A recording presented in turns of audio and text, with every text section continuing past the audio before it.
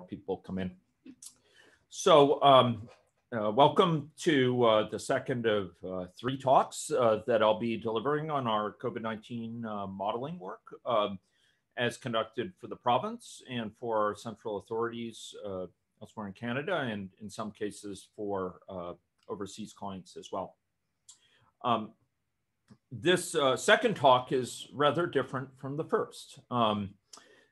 Within the first lecture from this floor, I described about a week ago the broader program of work, its chronology, the elements at a technical level that contributed to it, highlighted the heroic contributions of quite a few in our graduate program, and noted some of the lessons learned and principles and barriers that we encountered within that work. That was by design a very broad brush look at the past year's experience, and sought to abstract over the details of the different projects and conveying some of the learnings. By contrast, today, I'm planning to go on a deeper dive for one project, and that is a project that's geared towards supporting always updated models that are designed to provide reporting on the current underlying situation, epidemiologic and healthcare-wise, and also supporting shorter-term projections and what-if questions that can inform decision-making in the jurisdictions studied. This is work that brings together dynamic models with rich data sources, some of them more traditional, some less traditional, such as wastewater data. In other contexts, we've leveraged things like social media data, search data, et cetera.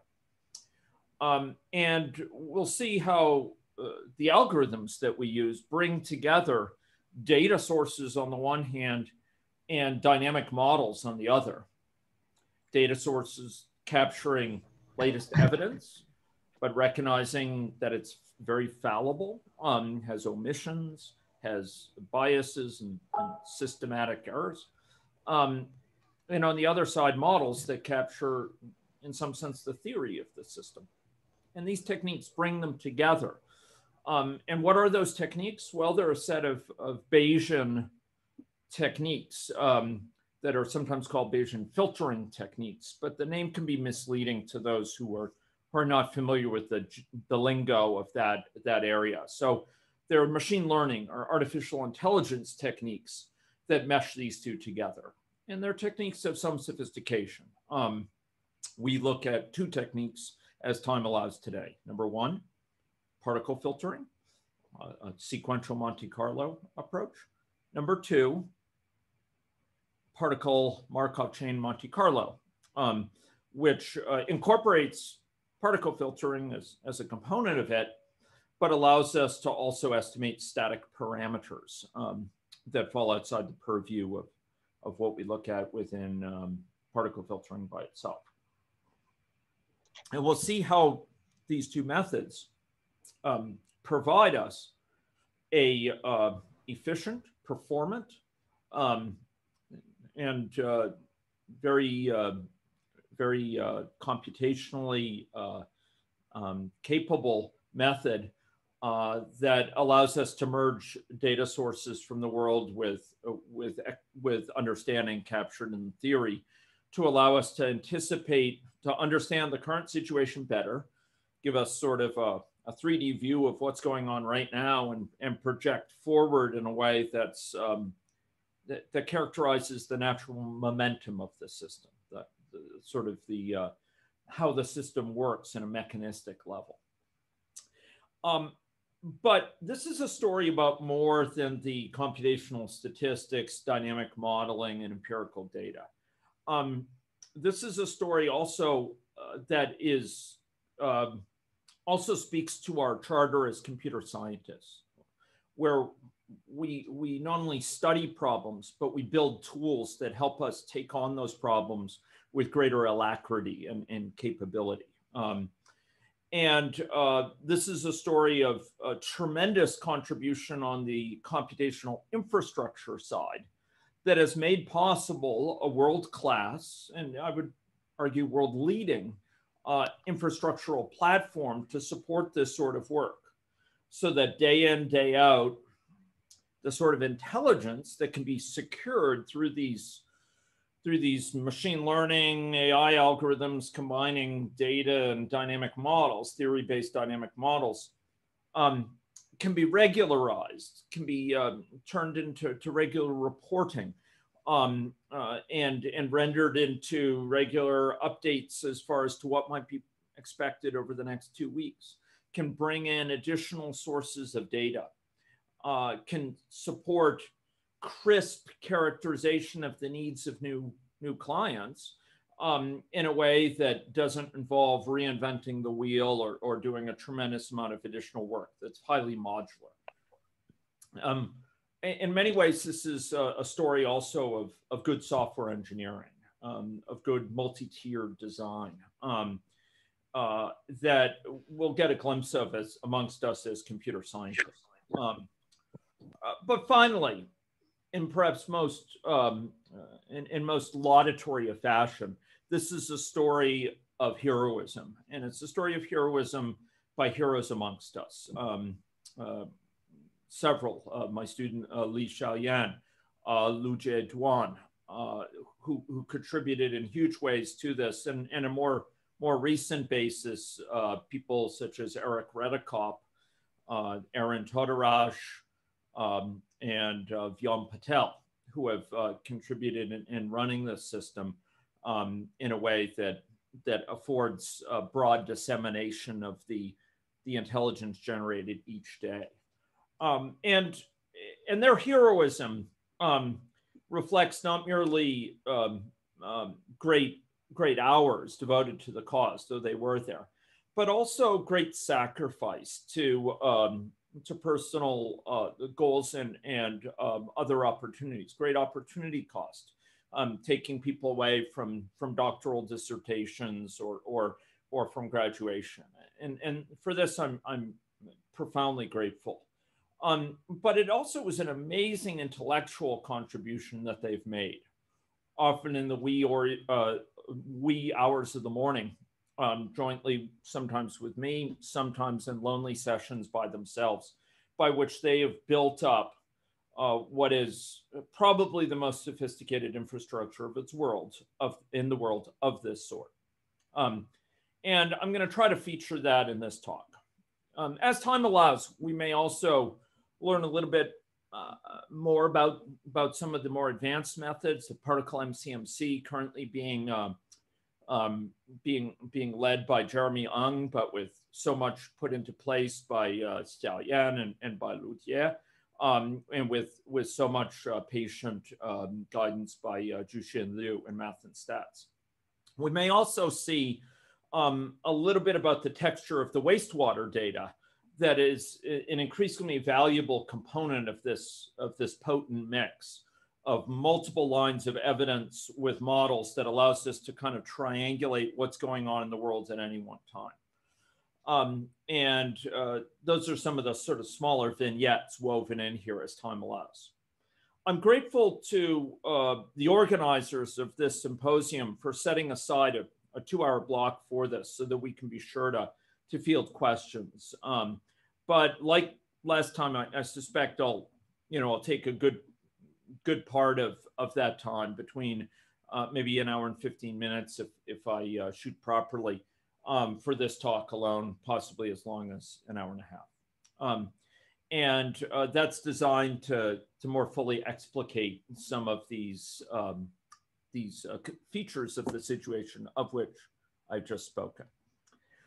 So without further ado, I think I'll switch over to my slides and we'll get going. Within this talk, I'm going to be talking about this real-time reporting on epidemiology and acute care needs.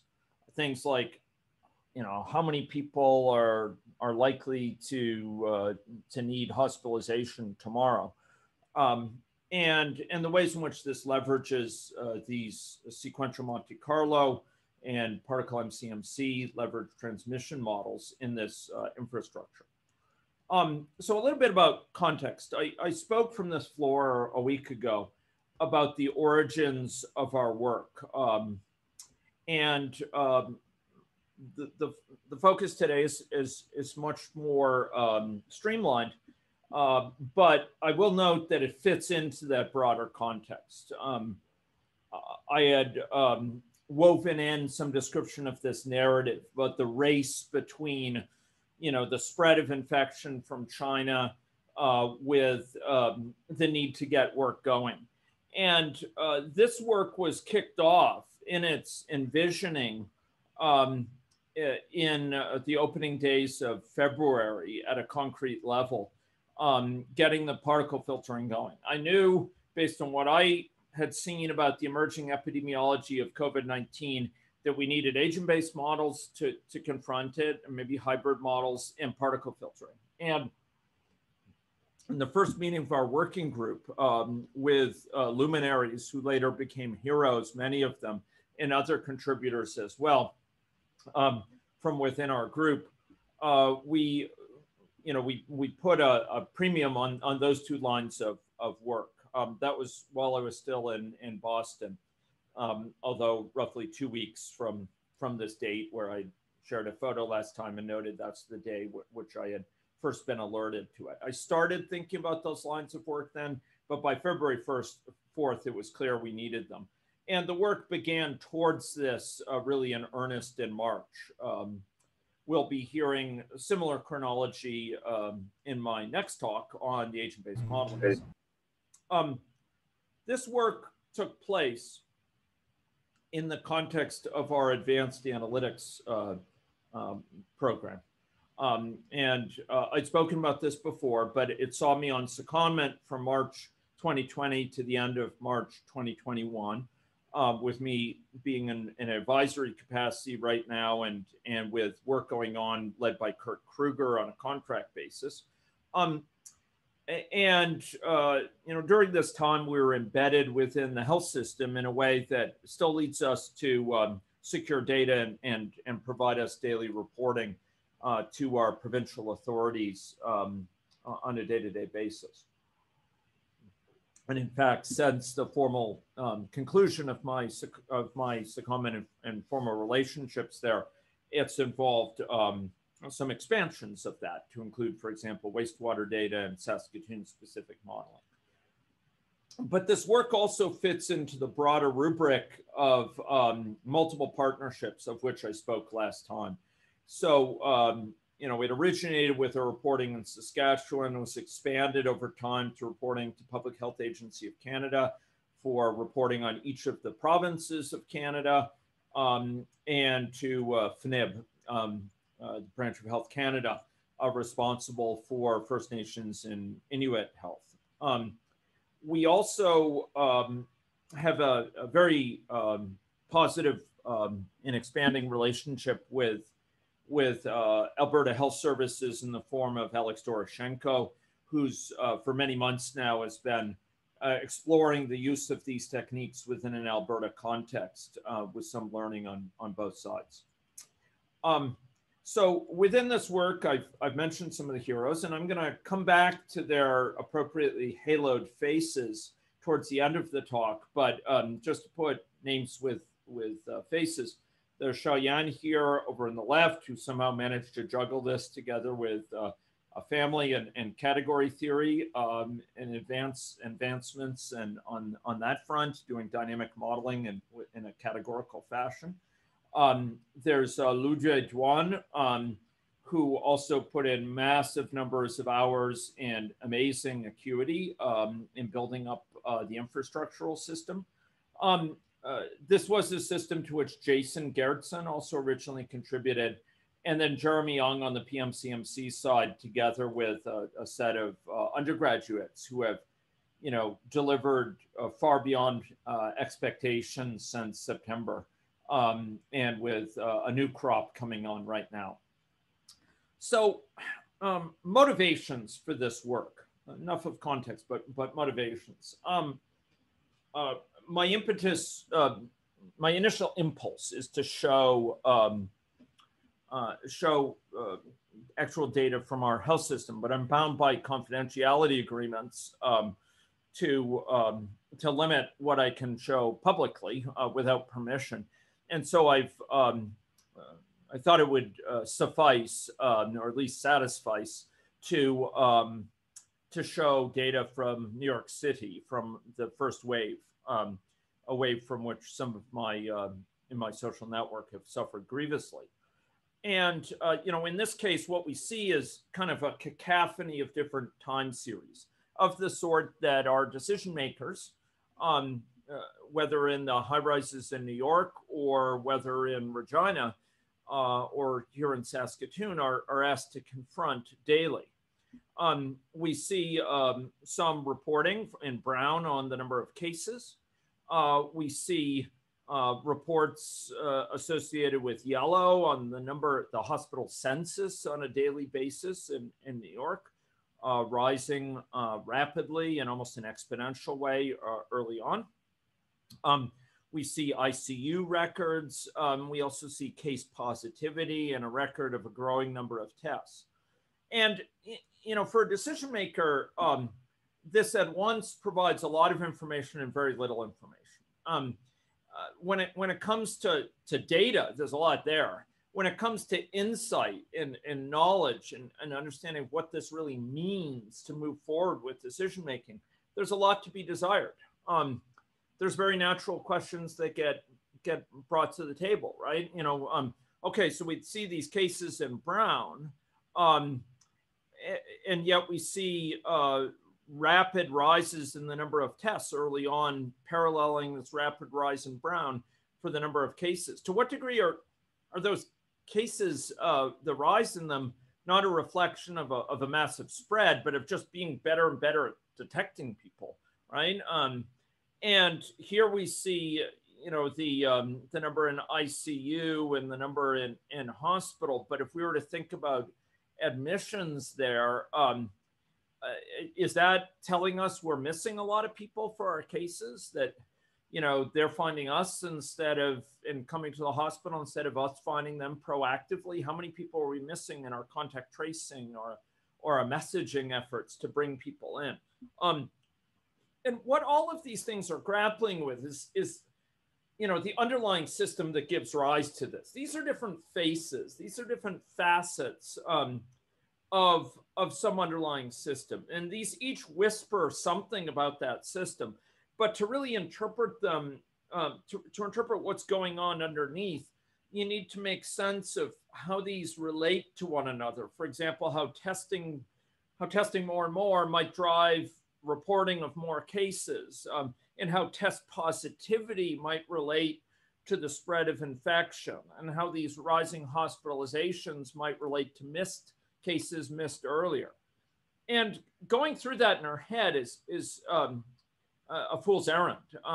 Many studies have shown that when it comes to grappling with complex systems, such as spread of infectious diseases, even the most quantitative amongst us, the Einsteins that walk upon the world, are quite hopeless and at a practical level managing complexity.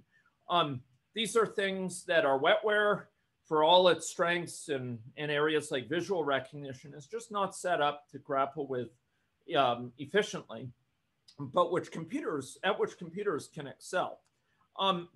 So we're dealing here with these interconnected, these intertwined whisperings about an underlying situation. And much of today's talk is going to be about how to use computational methods plus emerging evidence to probe what's going on beneath the covers, what's going on under there, not taking, case data on its own account as the ground truth, but rather saying what's giving rise to this and how much of it is from testing and, from going out and beating the bushes to find people, and And what is it telling us about whether we're finding them early or versus later if we look at that compared with hospitalization records, et cetera. So, you know, at a very high level, what I'm talking about here is turning models into services that can help us on a day-to-day basis make sense of this emerging evidence, but make sense of it in light of grounded theory that comes from the literature, that comes from good empirical data about how COVID-19 works and how many people have very few symptoms or oligo or pouchy or asymptomatic, the stages it goes through. So this is about using models, machine learning, emerging evidence to kind of tell a compelling and hopefully quite accurate story about what's giving rise to all these different patterns, to these different faces that are thrust upon us in each day's new set of case counts and test volumes and hospitalizations. So we're seeking to leverage the power of models, AI, and data to allow us to get a better understanding of what's going on now, those key values like the effective reproductive number you've heard about, or force of infection, the chance a given person going out there and circulating will get infected, on a given day, for example. What is it telling us about changes in behavior right now and the number of undiagnosed infectives? At the same time, we're laying the groundwork for giving a good understanding of the current situation to project forward and evaluate what-if questions. Much of the motivation for this as a modeler concerns the fact that I think it's incumbent upon us as modelers to be humble. It's important upon us as modelers to be skeptical of our own creations. Models are approximations of necessity. That's what gives them their value. Just like a map, you can never fit a map into the memory of your smartphone or into your in the front seat of your car if it had every detail about the world. It's precisely because it's an approximation and an artful approximation, a judicious approximation, that it offers value for particular tasks by abstracting the necessary information. And models are just like that. We purpose build them for a task, and we do so in a way that leaves out tremendous amount of detail that, seems nth order, second order, third order for that task. And one of the things that this means, it's not the only reason, but it has one implication that it has, is that, look, even the most detailed models eventually diverge from empirical situations. There were no shortage of people who, when we started working with our health system here in the province, were suspicious of modeling. And that took many months to overcome. But a more tricky issue than that was the fact that perhaps an equally large group of people loved the idea of modeling, sought it, were just dying for models, but for the wrong reasons. They thought models could serve as these kind of crystal balls that would tell us what is going to happen over the next 3 months. And the reflection here is, look, even the best of models is going to diverge. It may have the best evidence at the time you build it. It may have the really savvy approximations, but they are approximations. And it's not going to be able to consider at the least, even if it's, has just amazingly savvy characterization of underlying processes, it's never going to be able to characterize the stochastics of the system.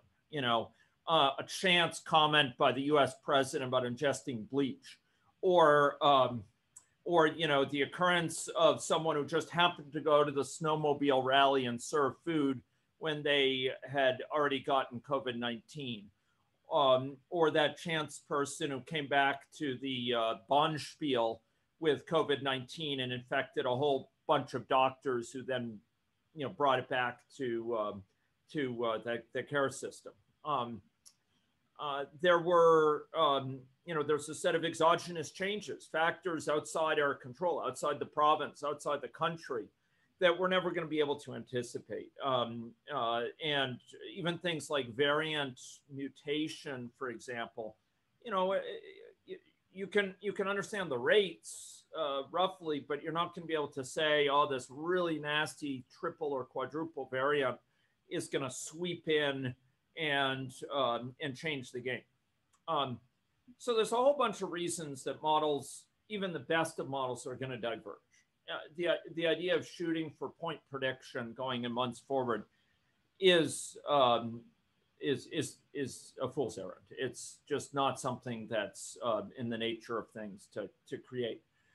And yet, if we build our models as best we can and use them, we need as modelers to be consciously aware that they are going to diverge, and that divergence from what we see in the world is not, maybe it's excusable, but it's not without its costs, because that divergence can really strongly limit the effectiveness of our models in understanding, for example, intervention trade-offs, or of anticipating at a rough level what we might expect in coming months, or of evaluating, the value of bringing additional data to the table, any number of different goals.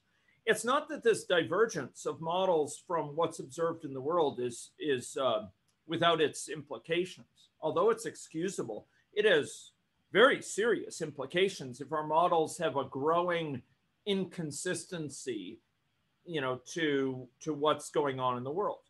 There needs to be some way to bring them back in accordance with what's going on in the world if we want to get really grounded, evidence-informed understanding out of trade-offs between undertaking, outbreak response immunization efforts versus door-to-door screening in a northern community.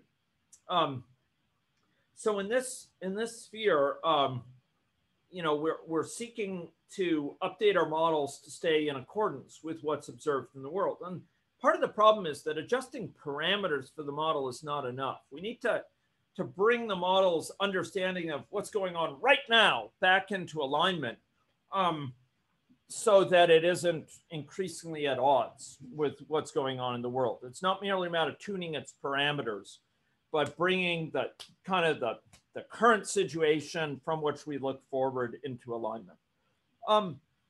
So the hope underlying this work, as in so much of our other works along these lines, is to get out of the gate with models that incorporate evidence over time, and to keep those models humble by bringing evidence to bear on them. The model represents a posited underlying situation. In fact, in the models we're going to be building and that we'll be talking about here, we have hundreds of thousands of competing hypotheses about what's going on out there in the world at any one time. And the evidence kind of sifts through those, and there's a survival of the fittest, those that explain the evidence most effectively or most consistent with that evidence thrive and seem like the most salient explanations and are better represented going forward. Those that might be reasonable ideas but are at variance with the evidence eventually die out in a process known as resampling. And the model state is kept current with this evidence, and we can use it to project forward. So it's a bit like a weather model. So with weather models, we, particularly here us in Saskatchewan, are well aware of their limitations. And here we are on the 11th, I think, of May. I'm trusting you folks can still see my screen okay. Is that right?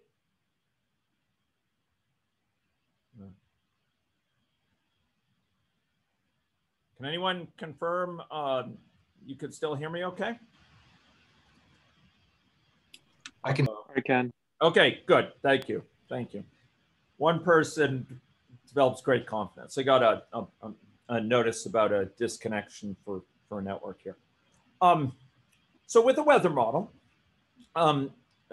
there's very good weather models that can be highly sophisticated these years in the cells that they depict geographically and the dynamics of weather flow. But these weather models to carry water, to predict, tomorrow's weather, Friday's weather, for the 12th of May, we would never think about using a weather model that was last updated as of the end of April. That would be crazy. I mean, there's so much which has occurred since then, that we have a much better understanding about what's going to go on tomorrow than even the best weather model would have had at the end of April. That same weather model, if it's been regrounded with data since the end of April till, within the past hour, it's going to have a much better estimate for what's going to play out tomorrow than would a weather model at the end of April. There's just so many uncertainties that have gotten resolved. And so it is with these models. These are like weather models. We're constantly updating them with data. And it's not because the model is faulty so much as there's so much more that we know about this situation. These are models that incorporate new evidence on an ongoing basis and use it to give better grounded expectations about what's going on down the road. So that's a bit of context and motivation.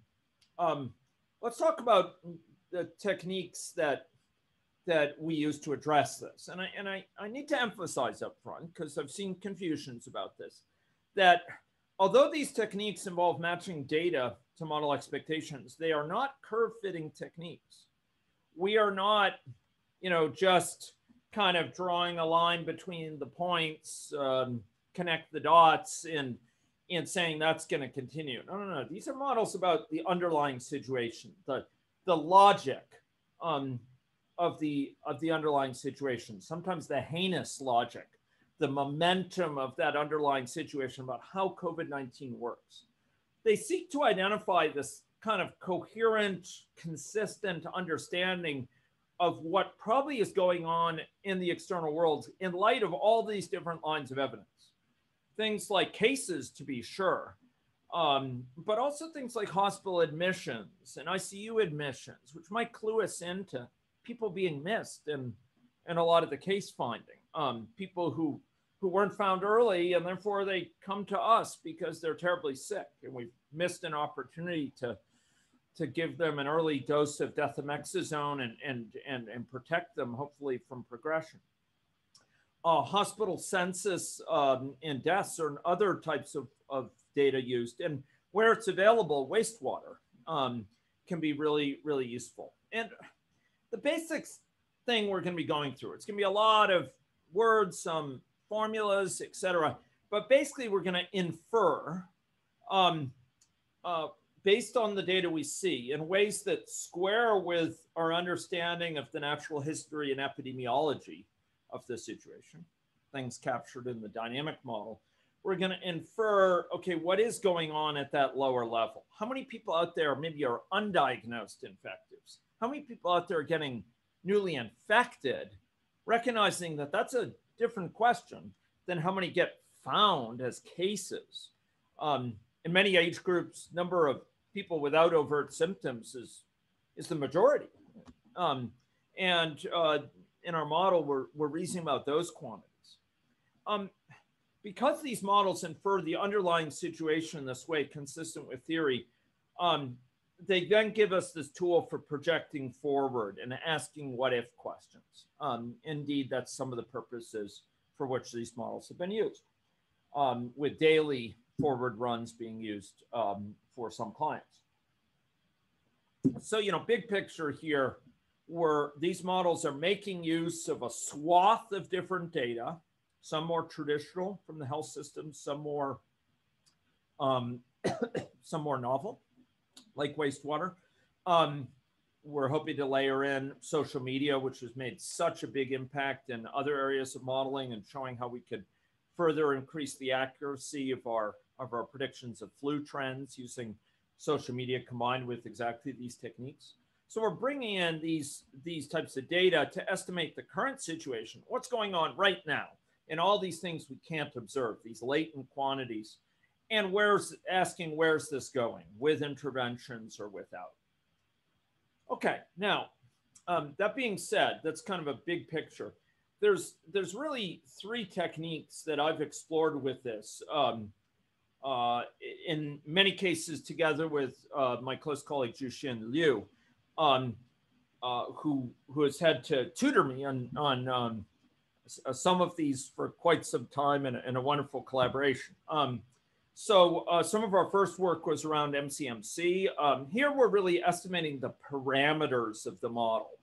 Um, you know, the rate at which people, static parameter representing the rate at which an infected person, once they've reached a certain stage of the infection, it develops complications requiring hospitalization, or the risk of death for those who are in the ICU, um, uh, before they recover. These are static parameters that we might estimate, unknown constants. And MCMC allows us to estimate joint distributions for those. Now, particle filtering, the techniques that form the bulk of our day-to-day focus and the focus of this presentation, estimate something different. Given assumptions about those parameter values, those fixed parameter values in a given model, here we're estimating the underlying state of the model, this x1 to t, indicating its state over time. And in light of the evidence from the earliest time till now, it's allowing us to estimate the underlying situation of the model. And here we're dealing with a stochastic model, and we're using this evidence as each new bit of evidence comes out, we recursively update our estimate of this. And it's a joint distribution over the underlying state. And we'll see more in concrete terms what that means with our model. Finally, there's a technique, if time allows, I'll present on later this talk, which is particle MCMC. And this technique is designed to allow us to jointly estimate both the parameters and the underlying state of the model.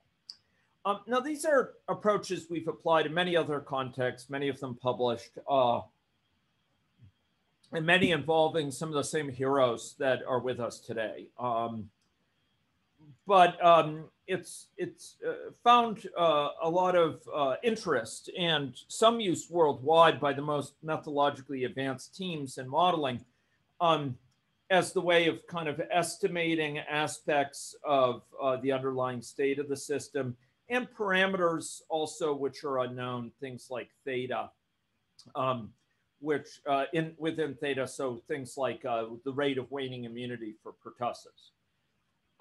So to support this work, we have a set of COVID-19 particle filter models, and I'm so grateful to Xiaoyan for her work with me over all these months. So often both of us were working very late into the wee hours of the morning, building up a suite of models. It's not just one model, it's a suite.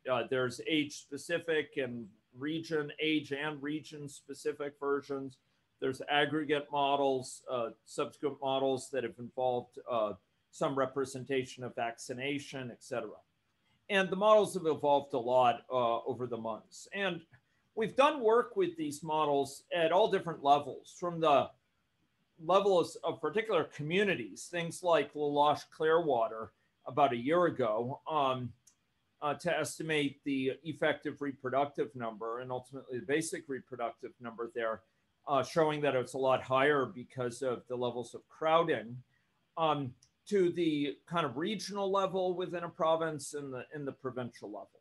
We've also applied them a little bit at the country level, although I won't talk about that because that work was very early on, and I don't feel I can speak about its scientific findings. So underlying all this work is a model. And the model captures at a certain level, I know there's people from all different backgrounds, some of which have never encountered models before. This is a model known as type of model known as a compartmental or system dynamics model. And it depicts kind of the state of the population, how many people are in different stages of progression with COVID-19, either in a frankly symptomatic way, that's along down that sort of spine of the model, or in an oligosymptomatic way. They don't really have symptoms worth that they think of as indicating that they're sick. And according to whether they're diagnosed, that's the D subscripts here, versus undiagnosed.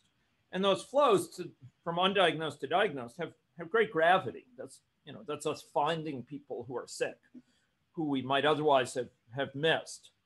And some of those people might have been more likely to end up in the ICU, for example, or in fact have passed away because of COVID-19. So a model like this is kind of a depiction of the underlying system and the underlying state of the system. At any one time, there's, for a normal model of this sort, there's a traditional model of this sort, there's a certain number of people it thinks are susceptible right now, a certain number that are exposed, they're infected but not infective yet, a certain number that are pre-symptomatic state, and so on. And you can run these models forward. Each of these flows is associated with some logic, some formula that governs the flow based on the current state of the model. So, for example, this flow right here, from susceptible to the exposed or latently infected state, is characterizing how many people per day are in the underlying system getting infected. That's a flow of great gravity.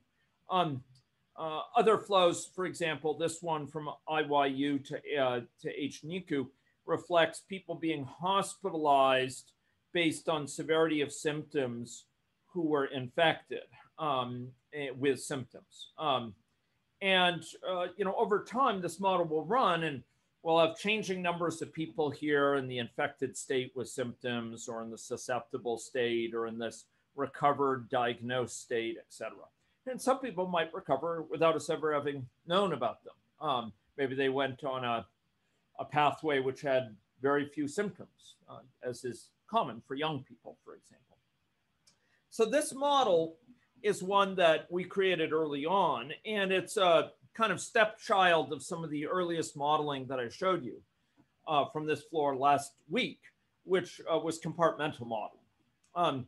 But a model like this has been evidenced by all sorts of specific detail about how COVID-19 works. You can think of it as kind of capturing a theory about how COVID-19 works. And over time, we adjusted that theory, for example, to put in better representation of people without symptoms, better fraction of how many people are without overt symptoms, the fraction that die from hospital, from the ICU, et cetera. And underneath all of this is a nitty-gritty set of ordinary differential equations for whom that's comfortable language. Each of these flows is associated with some component of the rate of change, contributing to the rate of change. And we can transliterate a model like this, knowing about the rules for the flows, into a set of ODEs. So underneath this is ordinary differential equations, as are used by the majority of COVID-19 models out there. So the models, though, or the approach that we're using here it's based on this model, but it's not of this model. It's not. It doesn't consist only of this model. Far from it.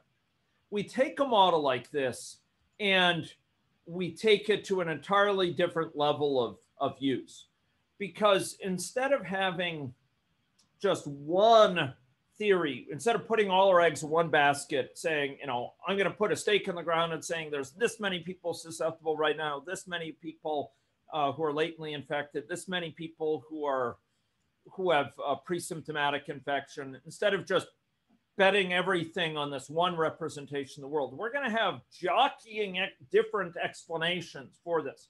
We're going to have 150,000 different hypotheses running at the same time, each with a different understanding of how many people are at each different stage right now. And each of those will run forward, but when new evidence comes in, there's going to be some accounting to do. And that accounting will reward ones that are more consistent with the evidence and penalize ones that are less consistent, and allow the ones that are more consistent to be fruitful and multiply, whilst the others end up being retired. So we're going to have not just one version of this model running at a given time, but a whole ensemble of 150,000 of them. And they're going to be competing to explain the data. And the ones that are most efficacious in explaining it will be rewarded. So what's going on here is a little bit more textured. There's a stochastic process. I didn't show you where the stochastics are in the model, but that model is evolving in a way that's not purely deterministic. It's kind of jiggling around. That means over time you're not certain exactly how it's going to move. But between observations, it's going to run pretty much like each of these competing hypotheses, which is called a particle, is going to run more or less independent, or it's going to run independently. But then when there's an observation, that's when the splaining has to happen. That's when there's an accounting. That's when there's, the accounts get due. And we're going to sort of adjust our understanding of what's going on collectively. This is a process performed recursively, and this is incredibly important in terms of the infrastructure and the computational tractability. We have hundreds, over 400 data points these days, well over 400, that we're working with time points. It's been more than a year, right? And for daily time points for Saskatchewan alone. And if we had to reconsider all of that entire time, every time a new data point arrived, it would be an incredible computational burden. And so what we take advantage of is the ability within particle filtering to recursively compute. It's computed in an online fashion. Each new data point comes in. We update our estimates based on the old estimate and the new data point and go forward from there, rather than having to recompute it de novo, the most likely case. And fundamentally, we're running, I said, 150,000 of these in parallel. Each of them is called a particle. And it has, at any one time, a complete hypothesis about the state of the system. And these hypotheses compete, and they're each associated with a weight, which could be, you could be excused for thinking of it as kind of representing the credibility of that, to speak intuitively, the credibility of that particle's accounting. It reflects how well that particle aligned against past evidence. With some qualifications. And what's happening is when you're running this thing forward and new data comes in, those weights are going to be updated. And it reflects the fact that for those for whom this is a meaningful statement, this is based at its underlying level on the theory of importance sampling. And the idea is we can represent any distribution with another distribution with some limits, if we associate weights with each sample from that other distribution. Here the weights represent a weight of, for example, 0.5 would indicate a particle is occurring twice as often as one that's with a weight of 0.25. And so it kind of represents how well represented that particle is. Even though it's one of 150,000, it may have outsized weight if it has a weight of that's far above that of the other particles. And these weights are between 0 and 1. They're normalized. And there's the survival of the fittest, whereby they're jockeying to explain the data. And the ones that are consistent with the data are rewarded with bigger weights, and the ones that are less consistent with the data are sort of penalized with having their weights be multiplied by a smaller value. Okay, so let's talk a little bit more detail. So this model here is going to be, you could think of it as having, our particle filtering is having layers of this model, 150,000 layers deep. just all the way down. And each of those has its own, at any one time, this full version of model state. And between observations, it just runs forward. It's a solitude. It doesn't have to care about any of the other particles. Particle weights don't change. But at the observation points, we multiply the particle weight by a likelihood, the value of a likelihood function that reflects how likely is it that given this particle's understanding or given this particle's, positing of what goes on in the world, how likely is it that we will have observed this empirical data that's just arrived? So maybe this particle is saying, I think there's tons of infectives out there and a whole lot of susceptibles. The rest are basically susceptible. Well, a particle that posits that, is not, if the empirical data suggests almost nobody getting infected, you'd cast doubts on that. You'd say, well, what do you mean? If there's tons of people infected out there, how come we're seeing few new cases coming out, or very few new infections? So if we have empirical data on actual infections, that would be ideal. Now, we don't have that. What we do have is cases, which are a more complex quantity having to do with diagnosis. But we can still hold up that particle's theory about the world in light of this critical evidence, give it a gimlet eye and say, how much is this square with this? So we have a likelihood function that says, how likely is it you'd see that many cases or that many hospitalizations or that many deaths or that many, cases of ICU admissions in light of what this particle thinks is the number of people right now in any one of these compartments. And that likelihood gives a value, and we multiply the weight by that value. And we end up renormalizing the weights so they sum to 1. Now, there's this further process called resampling, which is the survival of the fittest. And I'm taking a diagram from Cheyenne's thesis here, master's thesis, showing the resampling process. And basically resampling involves taking these weights and doing a multinomial draw from them. So things with higher numbers of weights, you get lots of representation for, and things with low weights, you have very few for. And a thing with twice the weight is likely to have on average twice as many children than one with half that weight. So there's a resampling process, and that leads to extinction of ones which have low weight, and the ones that have high weights are fruitful and they multiply. They're consistent with the data, they're good particles, and they get rewarded by being represented. This is a stochastic model, so they won't always stay the same. They'll start to evolve in different sub-hypotheses in different ways. And it turns out this whole process, you can maintain trajectories and sample from trajectories as we do in particle MCMC. But we'll probably get to that as time allows. So we have these particle filter models that basically work according to this recipe.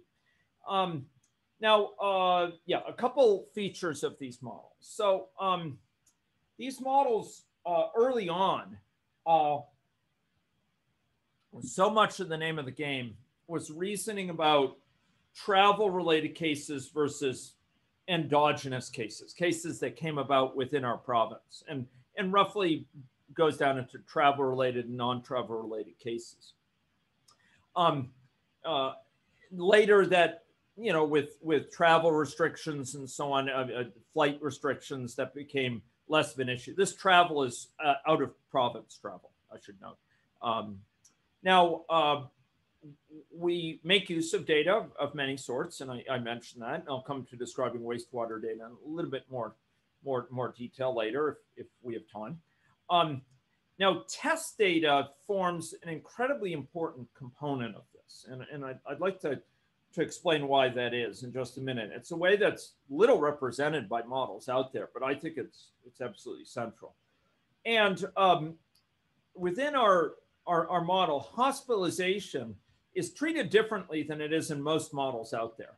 Most models have traditionally treated hospitalization, the numbers of people being hospitalized, going from an infected state to hospitalization, as a function of the number of cases number of reported people.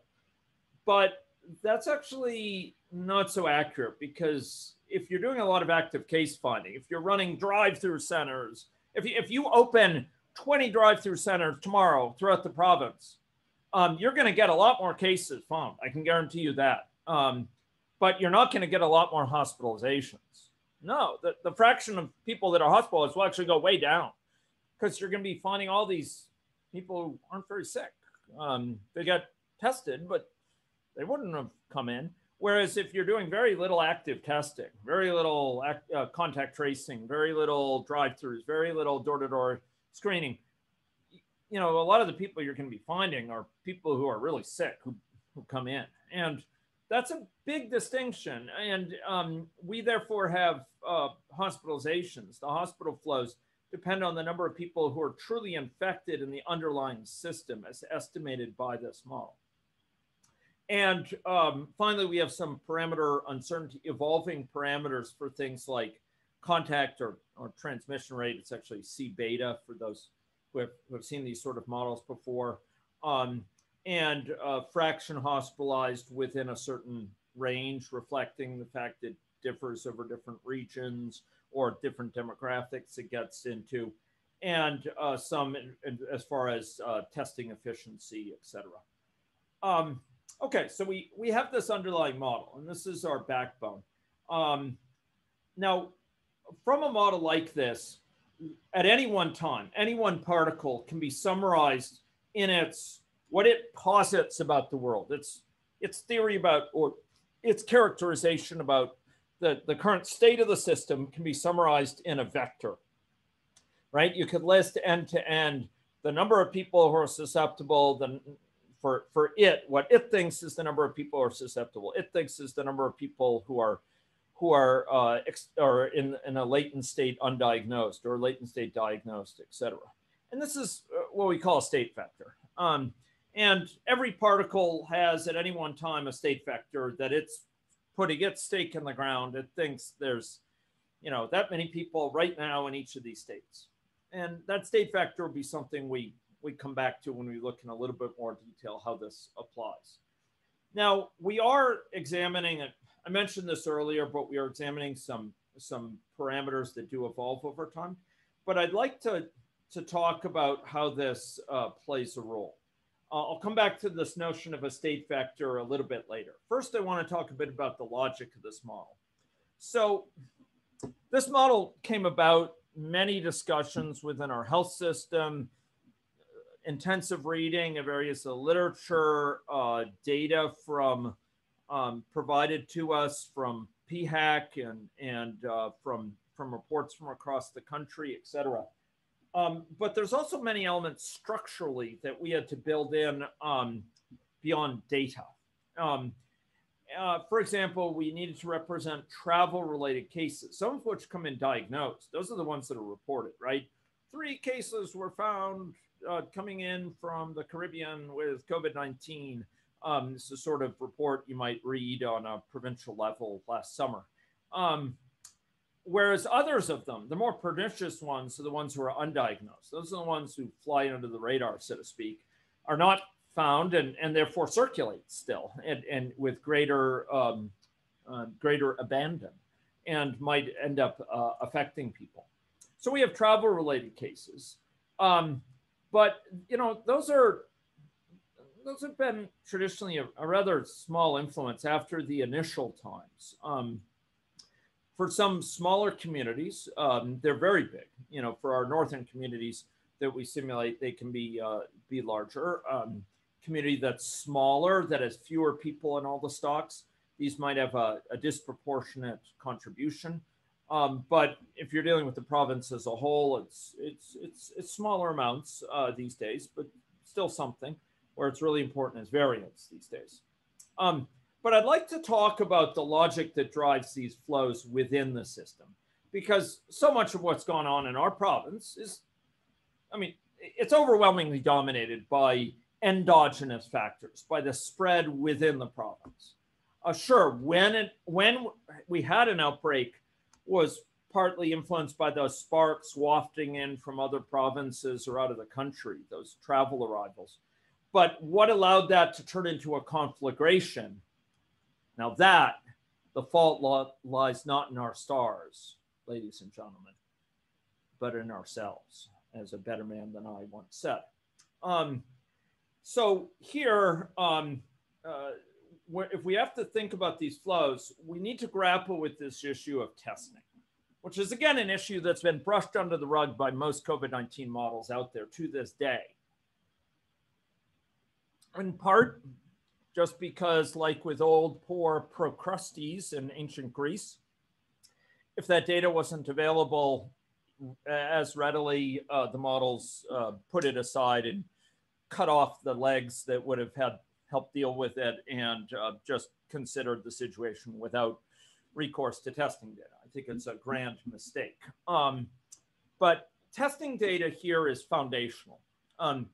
Often without knowing it, just like in those opening slides where I showed the New York City situation, you cannot properly interpret the patterns we see, the number of case reports, because large numbers of cases coming about suddenly can be a sign of a crisis in the making, an underlying disaster, and a spread of infection, or it could be the sign of a great success of public health that we've located a whole bunch of people and identified them so that they can isolate properly. Those are two very different situations. A high number of cases from some communities can be a bad sign, others a good sign. And we saw that with the colonies, for example, in door-to-door screening in the north early on in our outbreaks provincially. By the same token, if you see very few cases, that's not cause for celebration. That can be a sign, who are we missing? What are we not finding out there? And that too has been a feature of our situation provincially at times. But cases, testing and cases have a nuanced relationship between them. There's several distinct causal pathways by which they interact. And it's reciprocal. Just like a lot of the models we build, we deal with these reciprocal causalities, feedbacks. So look, testing can drive epidemiological changes. The fact that we find someone removes them from circulation to a large degree, we hope, with isolation.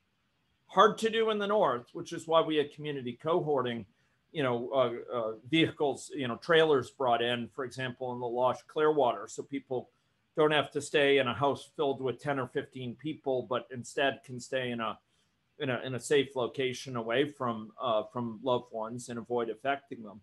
But it can also lead to drive changes in perception and changes in behavior as a result.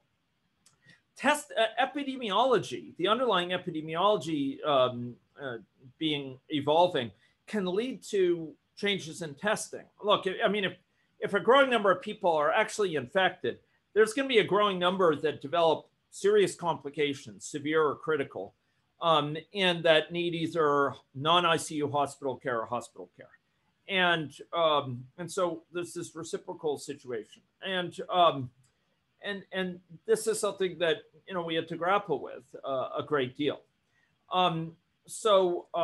We sought to examine these things, particularly this nuanced feature, by dividing up cases in our consideration into two cases, to two broad areas. These are areas I've worked with for close to 2 decades now in other spheres like TB, but play a really big role here.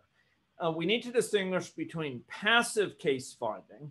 This is passive from the standpoint of the health system, by the way.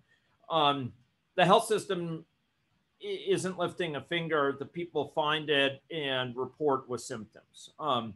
They present with symptoms is kind of the term of art. And here we have to give them a test to confirm that their symptoms are COVID-19. That was a big problem very early on in Wuhan, China, when tests were in short supply and they ended up turning to X-rays, for example. But fundamentally, the cases find us. they come and they come and locate the healthcare system. By contrast, there's active case finding, beating the bushes, doing mass drive-through testing, doing contact tracing, door-to-door screening. Here, we're actually going out and we're finding people, and typically we're going to test a whole bunch of people as part of that, and those tests are going to, if we do a lot more of those tests, we're going to find a lot more people in many cases. So I'd like to talk about each of these cases. Passive case finding, is driven by the individual who comes in. Some of this is elective. Someone heard that one of their friends got COVID recently at a party they were at, and so this index person feels an obligation to go get tested. Or maybe they have very mild case, but they know enough about COVID-19 to know that purple color in their toes, or that feeling of shortness of breath, or chills and fever and a bit of a cough. That could be COVID-19. It's maybe it's not severe, but they and not critical, but they decide to come in to get tested. And elective testing is pretty variable. It depends on messaging, public awareness, risk perception, stigma, how much people perceive risk of COVID-19, how much they perceive risk of going and getting tested, because they're afraid all their friends will be noted, will learn about them, and there'll be a party pooper because then everyone at the party will have to get tested, etc. But then there are some cases that are obligatory. Those are driven by complications. They gotta come in because they're short of breath and they feel like they're dying. Their lungs are on fire, or they have really, really bad cough that they just can't live with. These are obligatory cases, and there's a certain fraction of those for each person who gets infected. So, in these cases, the positive test results are driven by different things. Obligatory cases, we have people, a certain fraction of those infected are going to have these obligatory symptoms. Whereas elective, it's going to be highly variable. It's going to be depending on risk perception, et cetera. And where these come from in the model, in both cases, is the symptomatic groups. It's the folks who are symptomatic, not up here. It's people who have symptoms. They're coming in by and large for the ones who need to be tested because they're feeling logy today. For the young people, that means they're not feeling great. So these are different flows reflecting elective presentation and obligatory presentation by those with COVID-19. By contrast, we also have to deal with active case finding. And active case finding here identifies, goes and beats the bushes to find people. It's active from the standpoint, again, of the health system. They're going and they're mobilizing and getting out the tests, right? Just like getting out the vote. And this identifies much broader segments of individuals. It's not just those with symptoms. Contact tracing might find people without symptoms. We weren't testing them originally, but starting about July last year or something, we started to test. Partly there's a drumbeat from the modeling. I always put in the encouragement there, and we realized the urgency of it given the large fraction that were not symptomatic. So for active case finding, here we're going out and trying to bring people in, and this is driven. The number of cases we find here are driven largely by the number of tests we get. We double the number of tests. We're gonna maybe not quite double, but we'll get a lot more people we'll find. But there's a diminishing return thing here that maybe in a given regime, if we increase it by 10%, we'll find about 10% more people. But there's kind of a saturation effect where we're getting the people who are willing to be tested. After all, we've got a more and more inclusive, full subset of those, and getting each successive person is more and more difficult. It's the people who are who you know are not very pro-social, and people who are, you know, devil may care attitude, and many other reasons, are working three jobs and don't feel they have time, etc. So active case finding comes from many compartments here, and it's driven by tests, the number of cases you find. The more tests you do, the more cases you'll find. But if you double the number of tests, you won't get double the number of cases. Okay, is basically the idea. And it does depend on how many people out there are indeed infected. So we're looking at the fraction of all infected people that are being tested. That's how we judge if it's a lot of tests or a few tests. Okay, now in order to figure out the consistent, I said that, you know, there's this state vector. This vector that sort of says for each particle, it posits a certain number of people in each of these compartments, certain number of people who are late stage symptomatic, certain number of people who are diagnosed, exposed population, etc. I think this is not the latest version of the model, or that's been actually changed. But in order to judge how consistent it is, it uses this likelihood function. And the likelihood function basically says, look, for this particle, for its stake in the ground about how many people are in each of those states right now, how many, you know, how likely is it that you'd predict this data from the world? Cases, number of ICU admissions, hospital admissions, ICU census, hospital census, deaths. Hey, particle, given your theory about the world, how much does it jibe with this evidence? Does it line up with this evidence? And now wastewater data. And so this is where we give each particle a gimlet eye and say, you're not measuring up. You got to do better next time. And we downweight it. Or we say, wow, you're really consistent. You hit this right bang on. We're going to reward you with a higher weight. And so we use this likelihood function. It's a negative binomial likelihood function. It's something we've inherited from a lot of our previous work. And basically, there's a dispersion parameter that reflects how wide it is or how narrow it is. And basically, it's how accommodating it will be to particles that aren't bang on the mark, but are in the right general ballpark. Whether it's really, really tight in its expectations, this is with a certain mean, or whether it has the same mean, but it's very lax. It won't penalize a particle too much if it's, you know, if it's actually 1,000, and it's predicting, it would have predicted 2,000. By contrast here, particles not doing well. It'll penalize it by multiplying it by a very low weight that would come out of the probability from this negative binomial distribution or Pascal distribution. So we have a likelihood function, and the likelihood function has to deal with data of all different sorts, right? And over time, we'll be adding more data sources to this, including social media data, search data. Eventually, we'd love to have some mobility data, et cetera. But here we have likelihood functions for all the obvious things, right? Endogenous cases, ICU admissions, non-ICU admissions, and census, et cetera. And then we have this viral concentrations, which is for wastewater. And if wastewater data is present for a community, we'll use it with gusto, more worthy than its source.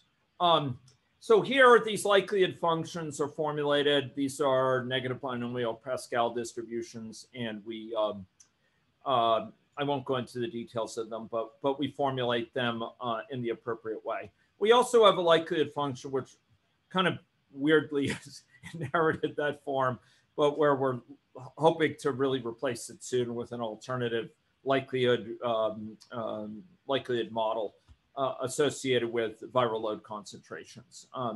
This is kind of a bit of an eyesore for me, and we're going to probably replace it with a log normal or something along those lines. Anyway, so at observations, we're using this likelihood function to multiply by the weight for each particle to enhance or lower the credibility of that particle's accountant for the world. So those particles that poorly explain the world, they have some splaining to do. Those that have a good accounting, they're rewarded. So, to give an example, here's this here's this vector, right? This the state vector for a given particle. Each particle, call it P1, P2, P3, has a certain stake in the ground as to how many people it thinks are going, it posits in the world are in susceptible state, exposed, uninfected state, latent, undiagnosed state, etc. And then we have, for each particle, we have a different view. This particle thinks this one's out to lunch and that one's out to lunch, and it thinks that virtually everyone is susceptible, right? This one thinks, well, most people are susceptible, but there's a handful down there, and this one thinks that a lot of people got infected already. And then we have some empirical data. And the empirical data is associated with, so that's this data here, excuse me, over here.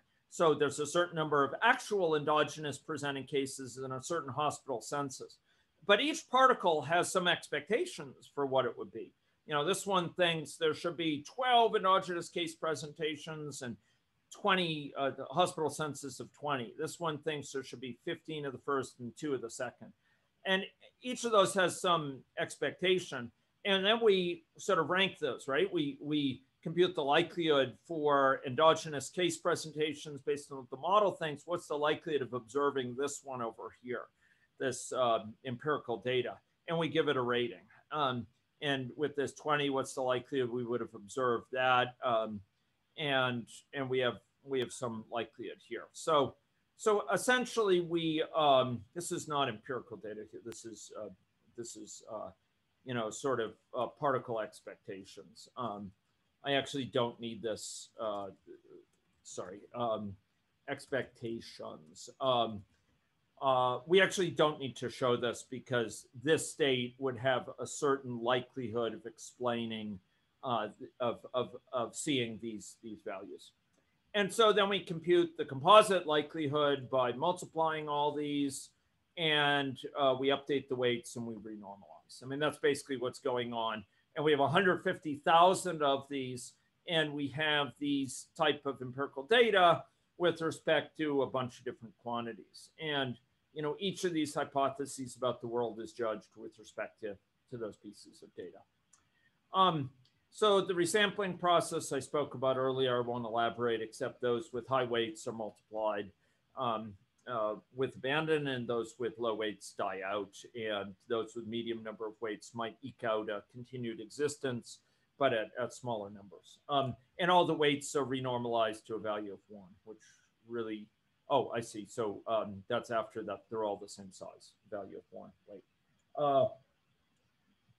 And then the model, you know, this particle has gone on to live another day and will encounter new data. And maybe this time, you know, time at the bat, it will be more successful in explaining the data. Okay, so that's a model. What do we do with this model? Well, it turns out it's really super useful. We can use it to kind of estimate what's the underlying situation at a distributional level.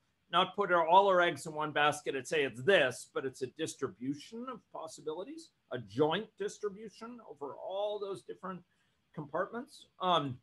We can project forward.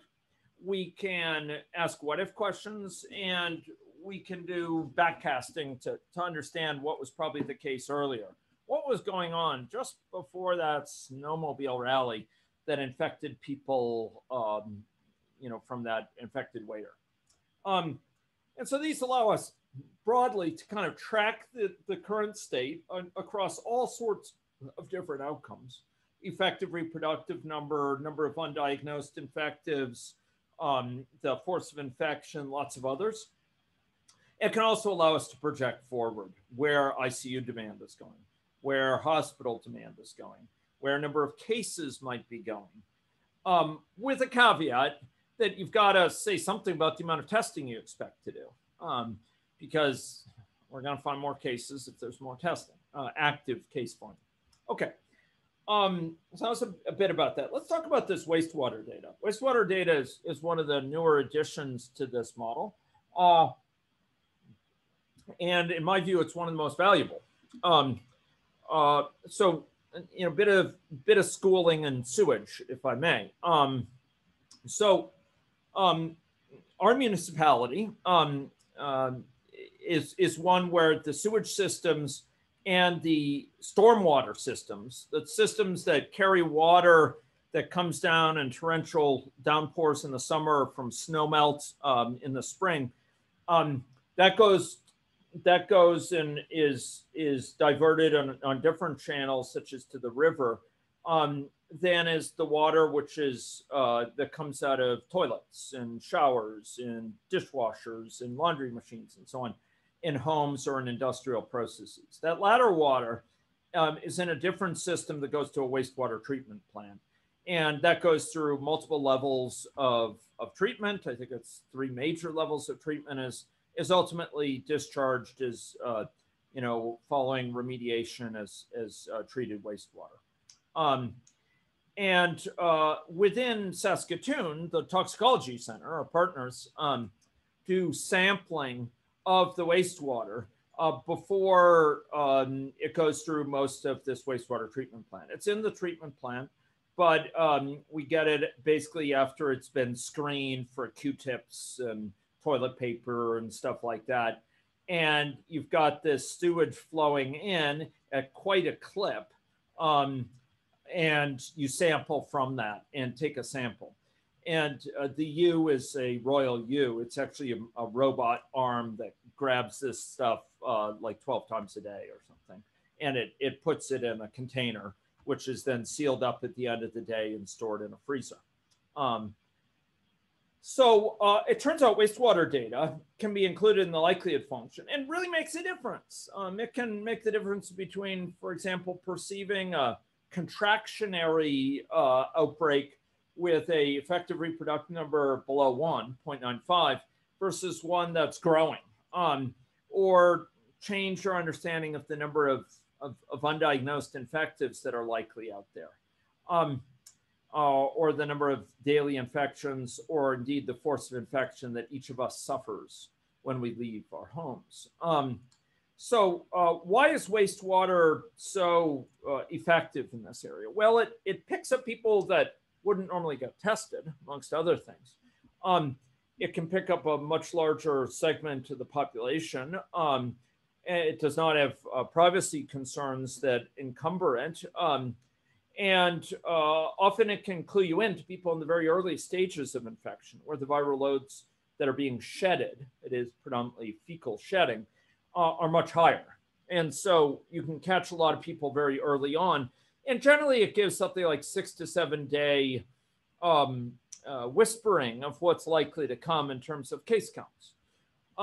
It turns out that that's kind of naive turning of it. Here we can use it to estimate the whole system, not just where case counts might go a few days from now, but where the whole system, what's the whole system at? How many undiagnosed infectives are there out there, et cetera? And it turns out that wastewater data allows us to better match health system data. So if you have wastewater data and you inform the model with it over time, even episodically, but especially if you can do it 3 days a week or something, you can actually have the model much better record with health system data, or at least better record with it. More than that, you can have its projections be enhanced. So you can have a greater consistency between where the model thinks things are going and where, with the fullness of time, it turns out things have actually gone. So if you look at predicting over a 2-week time frame in a sort of cross-validation, that data wasn't used up till now. It's in the future still, and now we ask the model what it expects going forward, and we collect data over the next 2 weeks, and we compare the model and judge it. It turns out that wastewater data helps with that in predicting where health system is going. So we can predict things like ICU counts better. We can predict things not just like case counts, but ICU census or hospital census. So altogether, it allows for a more savvy model of the health system to have this extra data.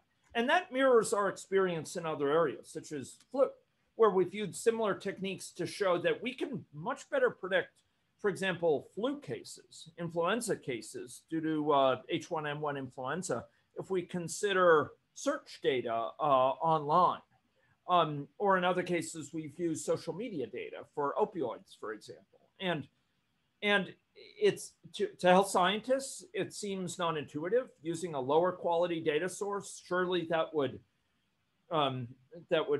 contaminate or otherwise to bring in the dross would otherwise lessen the value of other sorts of data.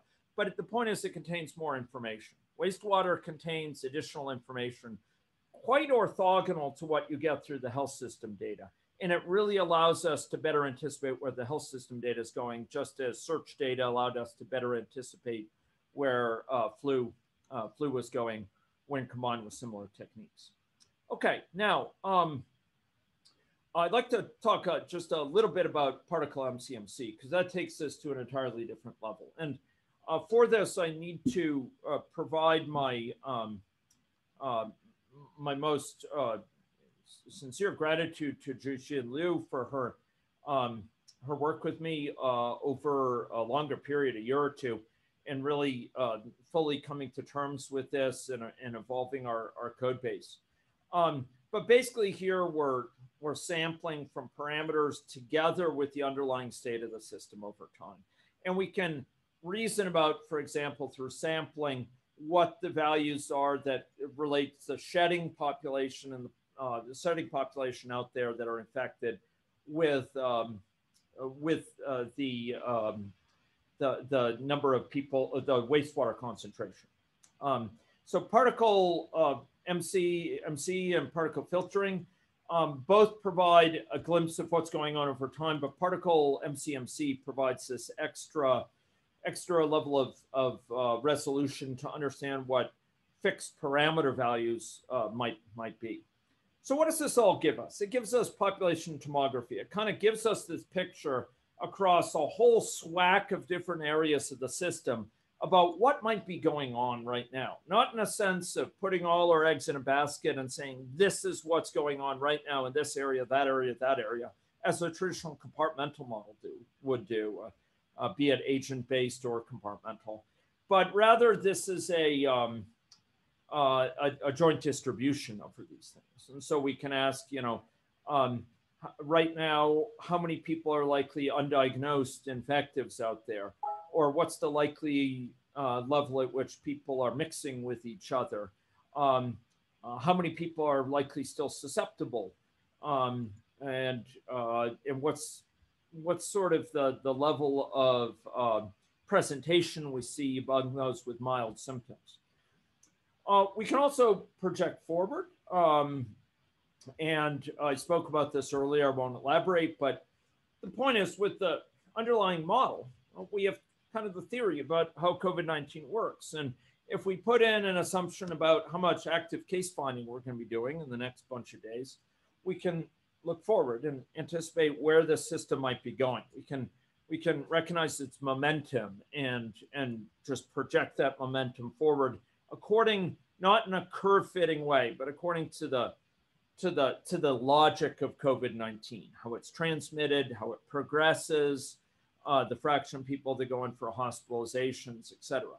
And critically for our health system, we can project forward not just cases or new infections, we can project forward also things like non-ICU hospitalizations or ICU hospitalizations, ICU census, to give some sense about where hospital demand might be 2 weeks from now. And what fraction of our ICU beds might be occupied. This is of great interest, and there's no way you're going to get that directly out of curve fitting for cases, for example. You can also do backcasting to understand what was likely the case earlier in light of not just the data till that point, but later data.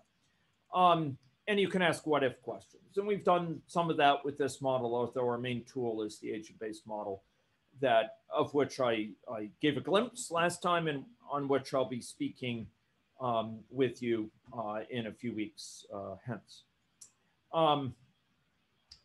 Okay, I want to talk about infrastructure because whilst we're further along time-wise than I was planning to take, for us as computer scientists, this will probably be of interest. All of this work would have had very little of the impact it did if it weren't for the efforts of Lugier early on, with some help from Jason Gerritsen, and also with later work by Eric Todoraj. Eric Todoraj. Sorry, it was a portmanteau. Aaron Todoraj, Eric Redekop, and Vyom Patel, particularly, who were contributing to the infrastructure buildup. Basically, the use of the infrastructure reflects the fact that at this time last year, a bit later, maybe June, July, I was spending hours a day just writing reports, just coming up with reports, running the model on my personal machines. This room was a hub of operations with several machines going, and running R scripts on the results to create requisite charts, writing up emails, sending them out, hours and hours a day. And I was not desirous of spending my time on those issues where we had much more pressing issues on model evolution to address, and a set of other priorities. So we recognized that there's this pipeline, a logical pipeline of data ingestion and pre-processing scripts and cross-checks on the data, launching the model on different machines, preparing it each day for those machines, scripting to generate things, to generate reports, putting together emails.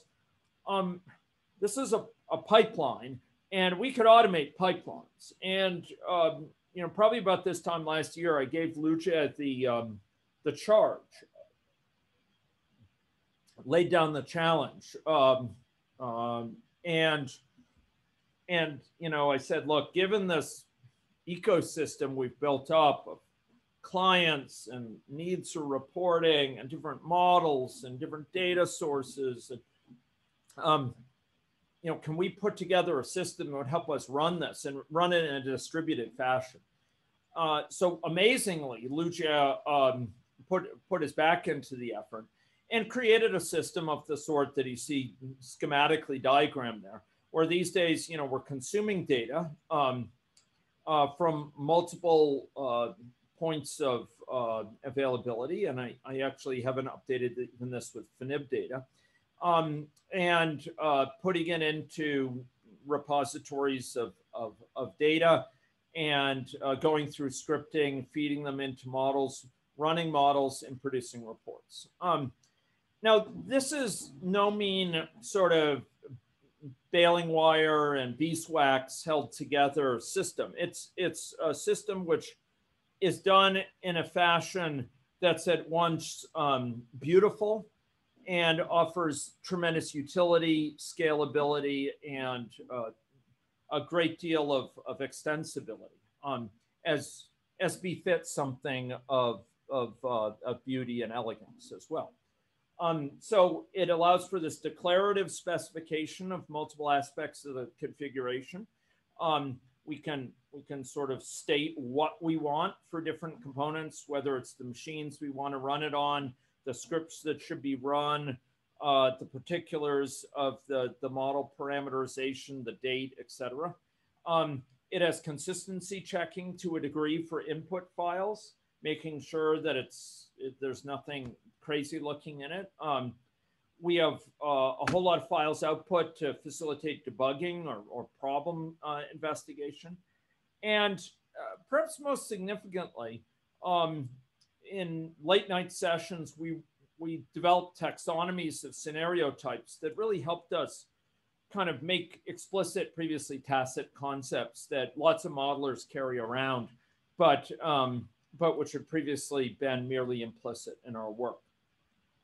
So as part of this, we have to configure the whole system. And there's all these different elements that you wouldn't anticipate up front. Some of them, for example, the data taint window size reflected learnings that went on in this process.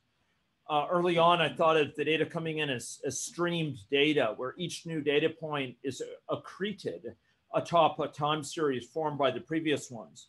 And then I found, as in so many areas of practical life in the health system, it just ain't so simple. And one of the learnings there is that when each new day's data comes in, often it comes with a raft of changes to recent day's data. So they may go back 2 weeks and modify data, even as they deliver a new data point. So it's not just the new data point, it's revisions to old data points. We have to take that into account and recognize the fact we're running different scenarios, and we have different reports that have to be generated for different clients and different ensemble sizes for the number of particles. We have different input data that's required, different emails for different people, even with a given client who gets certain types of reports, et cetera. One of the most important components was this scenario taxonomy. Because I'm running late here, I'm not going to go into it details, but basically it distinguished between 3 types of scenarios and supported at an operational level a compositionality between them that allows you to, for example, start with a full empirical span simulation, successfully extend it with an incremental simulation, one after the next, and then run projection runs, which are kind of dead-end runs atop of those, in a way that captures nice handoffs in the requisite data and allows it to modularly be extended. And we have different types of execution configurations for these. And each day these are run, whether it's projection runs or incremental runs, and often we have some full empirical span runs going. I'm not going to expand on that, but it was a big component, a big step forward, and it was fundamentally enabling in terms of the computations, because there was a time where from this very seat, I was able to rerun the particle filter with all the model's data overnight or within a day's time. And that time crept up from 16 hours to 17 hours to 18 hours in a most difficult of fashions. The strictures of the computational resources were closing in upon me. And Xiaoyan, working with Lujie, freed me from these shackles by providing this infrastructure to support incremental runs, where each new day we just have to take account a new data point and the tainted data from the past few weeks, and we can run it forward and run it forward. And that took advantage of the recursive character of particle filtering, as well as the computational infrastructure. We have a lot of work going on in this, a tremendous amount of use by Jeremy Young on GPU-based acceleration using the formative elements put in place by Lujie. We have a lot of work going on in PMCMC more generally in investigation of it that has really advanced our understanding of not only of how to apply it methodologically most to greatest effect, but also of the some of the factors related to wastewater. We're seeking to expand the work additionally to cover additional things like some particle filtering for ABMs and effectively assessing the blind spots of these models. Lessons learned. Well, this work would have offered a small fraction of its value if we didn't have a service provision behind it. Really, what's the value being delivered comes some from the models, but it comes from especially from production of results from those models, regrounded by actual data every single day. That's what really offers the most value here.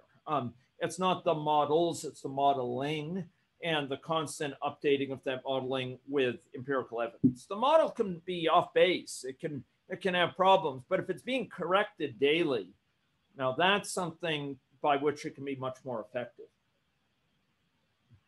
And there's huge demand for daily reporting and projection. I saw its insatiable face reared upon me in early last summer And we've risen to the occasion with Lujia's work together with Xiaoyan's and others. There was a lot of education needed here on dynamic thinking, on reasoning about the underlying system rather than treating cases as the kind of the gold standard of what's happening in the world, which was all too often the case. In this sphere, many of our partners, viewed the case data as the truth, whereas in truth it's lagged and it's incomplete and it's biased, particularly by age, in ways that really hide the underlying situation. And we really need to bring people along with the need to reason about this underlying situation. This infrastructure was absolutely essential for us to deliver value. And I don't believe there's anything like it in the world. I believe the system that we've built here for this work is, if not the single most sophisticated system in the world, there might be a handful of others. But I'm not even sure of that. I think it may be actually most sophisticated in its repertoire. There's a lot of lessons I've learned about reporting these things daily. The knots people can get tied in, through sending out a report too early, or not explaining why a big change in results that have helped shape my learning for future priorities. This is something where we have a lot of work to do still to realize its full potential. There's tremendous opportunities going forward, but already it's delivering such manifest value that I think it's going to have a lot of extra demand built up over the next few years for something like this. There's a lot of technical lessons learned that I'm going to minimize here. Suffice it to say that we've very clearly seen evidence that we really need very large particle counts to reliably use the system, get reliable results day to day. We need big iron to support that, not in a mainframe sense, but in the sense of machines with lots of memory. Entering into this work, I thought I was doing pretty well with a machine with 32 gigs. These days, we prefer to run on machines with over 300 gigs, we need the space to store that. Incremental processing, which wasn't there at the beginning, has been essential. We have done a tremendous amount of model tuning, both Xiaoyan and I, over the months to really get these models to perform most adequately. Really what we're hoping to add to this system is a set of extensions. I'm going to go light here, but one I just want to highlight. This is something Jenny Basran, who really co-led this work from a health system clinical perspective, emphasized from the start and on an ongoing basis. We got partway through, but weren't able to finalize that, unfortunately. And that is collaborative, interactive visualization of these results. We send out PDFs right now and email reports. They are a pale cipher to what you can learn if you have an interactive interface to drill down, to comment on things, share them with others, refer back to yesterday's results, refer to the results from another jurisdiction, and flexibly manipulate them. And of all the gaps that are most glaring in the system, this is the one I feel most keenly day to day. And it's something which is so possible, so near yet so far. Okay, so some conclusions. Having penalized you like low performing particles with too much verbiage, I'll just make some concluding remarks. So models gain enormous additional value if used for service provision with ongoing updates. This lesson is actually not reserved just for these models. It's also been felt very strongly in the ABM side, where we're on a continuous basis updating the ABM, the provincial-wide high resolution intervention focused ABM. But there it's a manual process. Here it's been automated through heroes like Ludier and those supporting him in later infrastructure work. These infrastructures are not niceties. They are fundamental enablers for this sort of service delivery. They can be absolute game changers, including spotting data quality issues and quickly turning around results. And yet the methods we use, these computational statistical methods of particle filtering, particle MCMC, are really well suited, both in their computational trade-offs and in terms of their generality for models and distributionally to work with many public health data streams and many types of models that can really take many models, not just this one, but many other models out there and use them for service delivery. And this has shown its strengths at the local level, regional level, and national level. It's not a turn the crank process. There was a lot of tuning I did in this very room, not 9 months thence.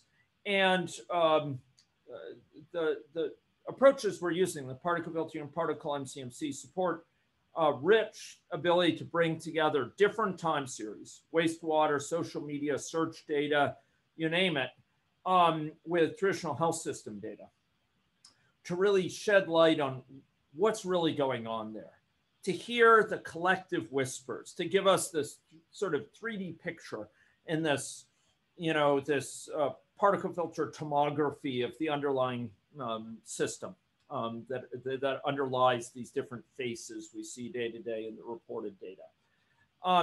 And the reporting pipelines can allow for really efficient and scalable data ingestion and reporting and potentially interactive exploration to inform decision making. It does require heavy lifting computationally. And this is why we use GPUs to accelerate it these days, and distributed computing from the very get-go has been a key part of Ludier's mandate to take advantage of that. But it offers great values. And now I'll close again with a reminder of the heroes here.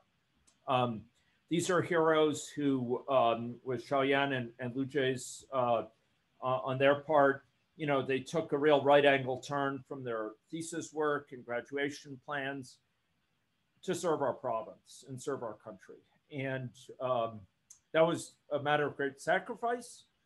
And it was a matter, I hope you'll agree, of great success in terms of not just the engineering of the system, not just the methodology, the science of the methodology of the system, building things of which the world had not seen before, but also in delivering value at a time of crisis for our country and for our province. I do also want to thank Jeremy and Aaron, Eric, Vyom, and Ben also in the fall contributed a great deal. I mean, they were the glue that held this system together since September, day in, day out, reporting to all our different clients, all our different scenarios, dealing with data changes, really putting in all the extra effort, not only to get those reports out on time, but to answer questions, deal with inconsistencies in the data, put in place those extra checks that would require conscientious moments to deal with data inconsistencies, and really taking ownership of it, like few undergrads have ever seen. So, but I want to highlight Xiaoyan and Ludier's work and Xiaoyan's family and for their bearing with this situation. So thank you so much to them, Jushin Liu, for foundational work on this, and work I'm looking forward to continuing under the NSERC and PHAC sponsored Mathematics and Public Health grant. For postdoc Jeremy and the Health Authority and Ministry of Health for really providing the groundwork for building this infrastructure, and PHAC for a wastewater contract that allowed us to really build that into our production system. PHAC and FNIB for reporting contracts, that are in place, collaborators also at the Toxicology Center, and key people who have inspired this work. So thank you very much. I'll stop my comments there, having run over, and I'd be glad to answer questions here, bearing in the mind that I will have a meeting with Australian collaborators in another 10 or so minutes. So glad to make some remarks if people are interested in asking questions.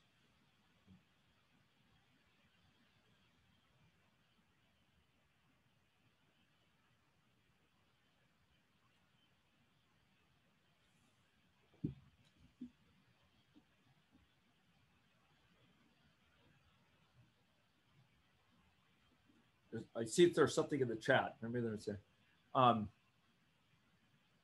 oh, thanks. Appreciate the feedback in the chat privately. It's very, very kind. But anyone want to speak up, ask any questions, or you know, advance suggestions?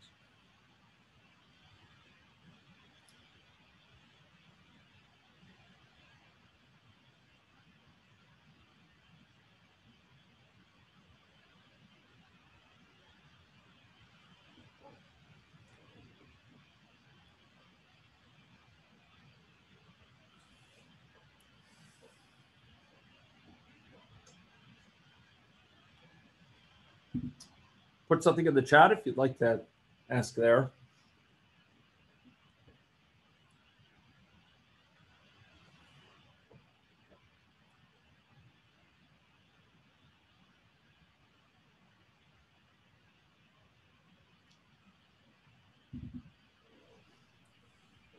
Hi, Nate. Would you mind if I ask a quick question? Just Sure, curiosity.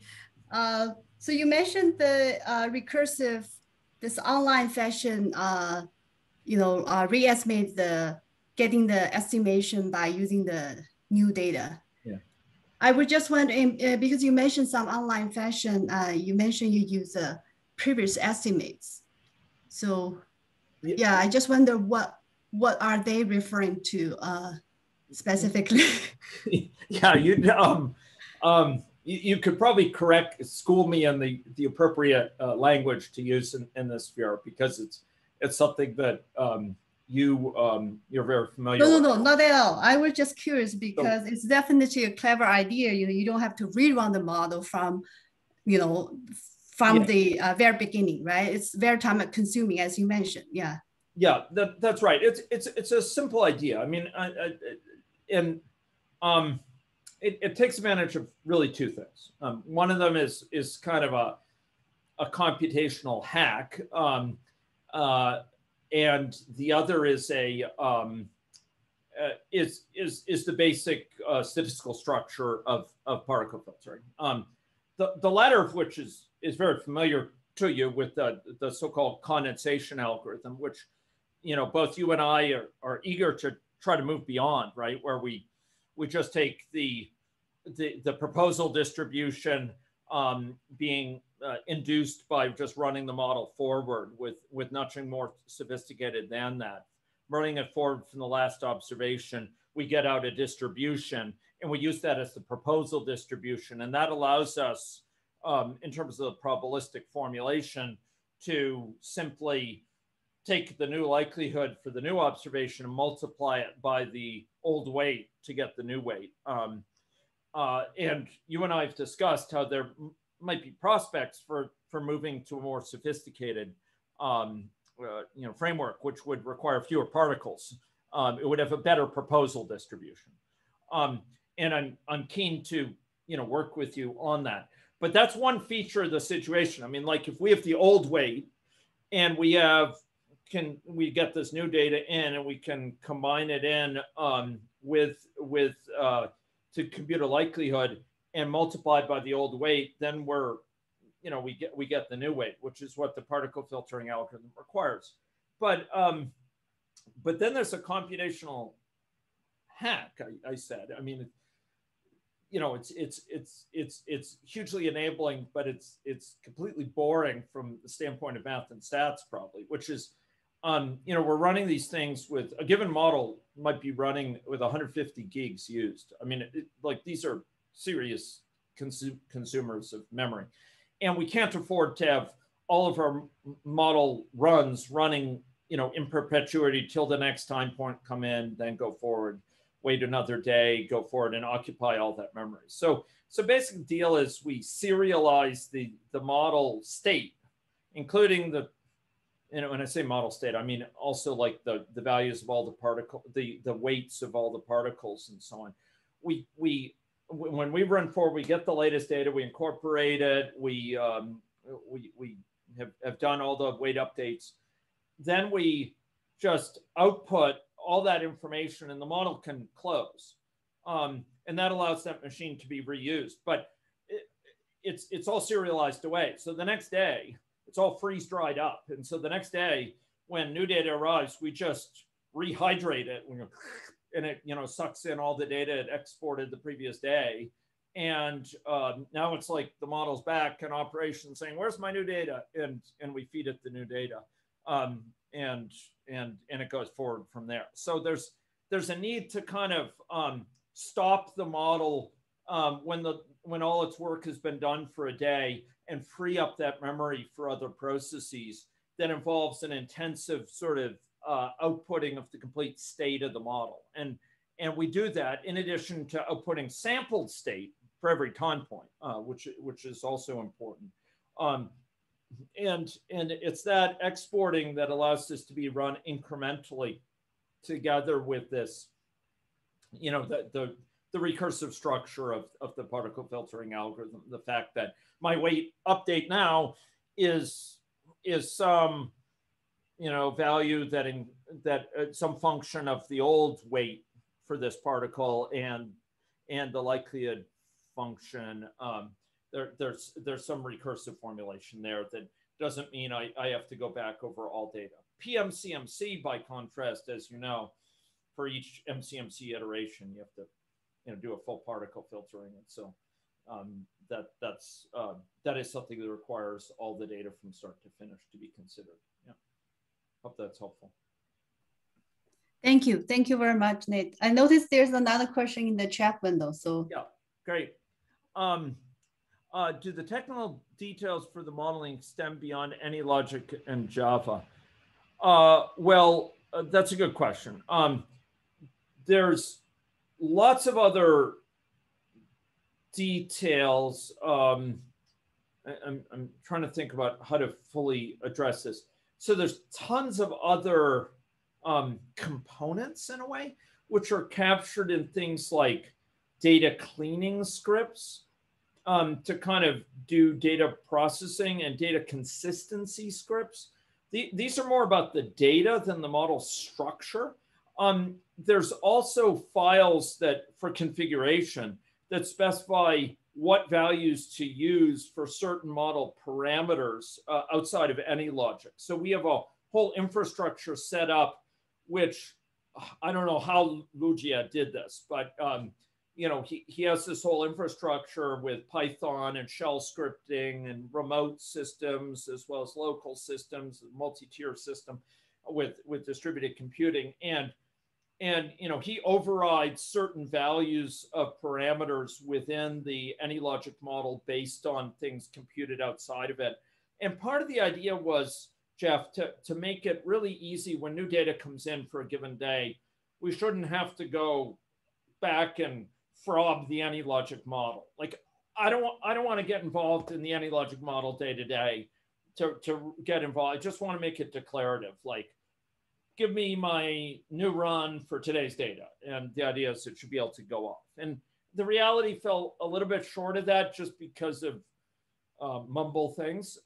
There's some details about how AnyLogic does things that are kind of a pain sometimes. I'm sure you're familiar with this. And that kind of was a thorn in our side that meant we still had to do some amount of work, but it's much improved, much improved. So, So that stuff is stored outside the AnyLogic model. Lots of things like what scripts to run for which clients, what emails to send things to for which clients, what are the parameters for the scripts. All those sort of things are outside of AnyLogic, outside of Java. They're all declarative. We have all these configuration files, which are quite something to look at, and which are declarative.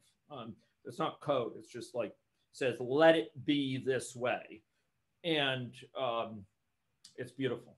And it's beautiful because of Lutier's efforts. And then the amazing amounts of simplification that have an ease of use that have been enabled through Aaron Todorashian and Eric Redekop, with help by Viam, and with Lutier's continued involvement. Yeah. So that's all outside of AnyLogic. We are seeking to make this approach broader in its scope than AnyLogic. We have all these PMCMC models. We'd love to get running with this. We have a code base for particle filtering that is many times faster than the AnyLogic code base and uses a fraction of its memory that we'd love to get running with GPUs. So we have things that can make this thing, tons faster.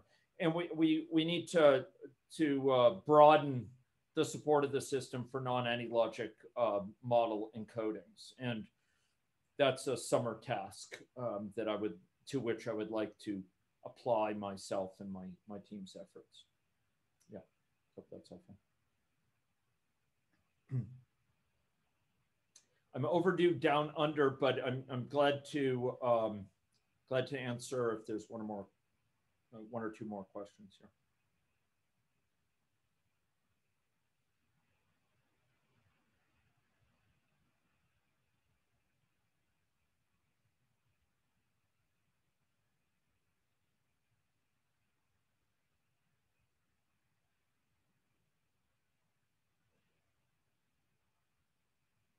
Ladies and gentlemen, it's always an honor to enjoy your attention for this long.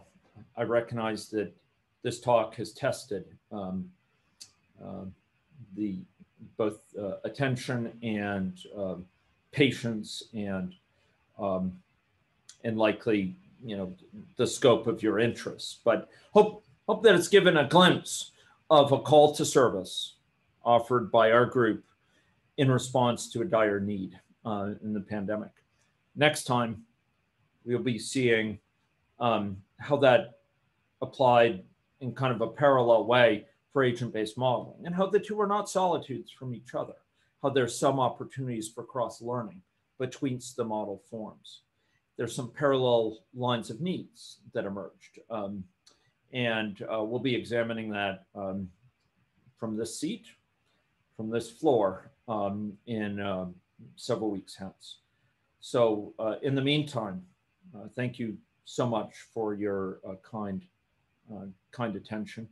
I'm looking forward to advancing the system more, but most of all for celebrating the sacrifices and the successes and the heroism of our fellow students here, particularly those I've listed as part of this talk. So thank you very much to them. Thank you very much to you. Stay safe. And I look forward to joining you in a few weeks with some glimpses of a different world with agent-based modeling. Thanks so much. Take care of that.